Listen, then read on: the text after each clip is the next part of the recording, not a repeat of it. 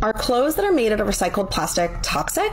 In general, there are not a lot of studies on the toxicity of clothing, at least in regards to human health. However, there have been some studies that have come out recently, and I want to share this with you. It's getting harder and harder to find clothes that are not made out of some recycled plastic. God forbid you try and find a bathing suit not made out of recycled plastic, right? Same goes for leggings. All recycled plastic is bad because basically it leaches more chemicals than regular plastic as they become less bound to that polymer during the recycling process. Plastic is bad on its own, even before it's recycled. How healthy could it really be when it's getting pressed up against your skin all day? Dermal exposure is actually a much more direct route into our bloodstream than even eating something. And other studies have shown elevated blood levels of different toxic chemicals that leach out from clothing, especially when in direct contact for long periods of time. There's also inhalation risk. When something is really close to your face for hours at a time, you end up breathing in microplastics. Study says that there are definitely potential health hazards as a result of wearing recycled plastic clothing.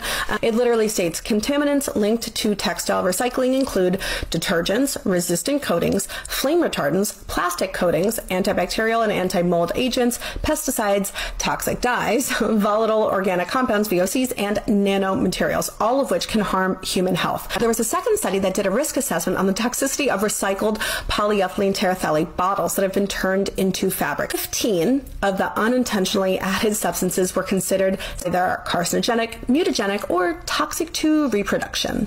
And among these substances were benzene, antimony, cadmium, lead, acetaldehyde, and formaldehyde. The recycling process of polyethylene terephthalate bottles is not completely safe because potential contaminants could be transferred into the polyester yarn and then carried over into children's garment and pose health risks to children.